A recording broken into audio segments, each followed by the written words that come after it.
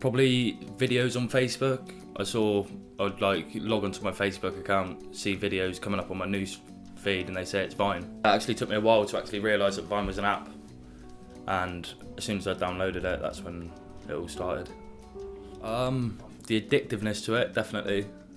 Like, I find myself checking my phone a hell of a lot, always on like 10% battery. And the fact that like I've started getting emails from companies asking me to do things, whether for money or for promotional stuff, it's yeah, it's definitely started changing a little bit that way as well. Obviously, definitely comedy.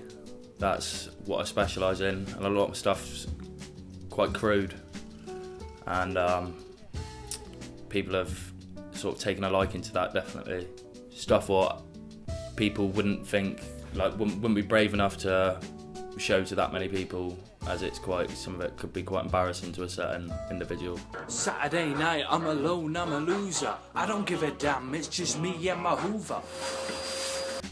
But I don't really care, to be fair.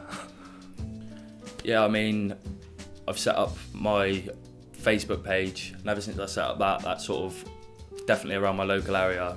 Everyone sort of liked the Facebook page, and I know everyone in my local area started watching the videos.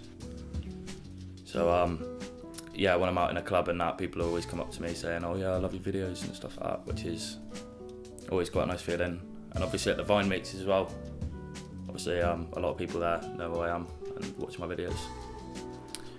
I mean, obviously, it would be nice to gain something from Vine, but then again, if Vine was to disappear tomorrow, I'd know I'd have like enjoyed doing it, and obviously I've made some great friends through Vine as well.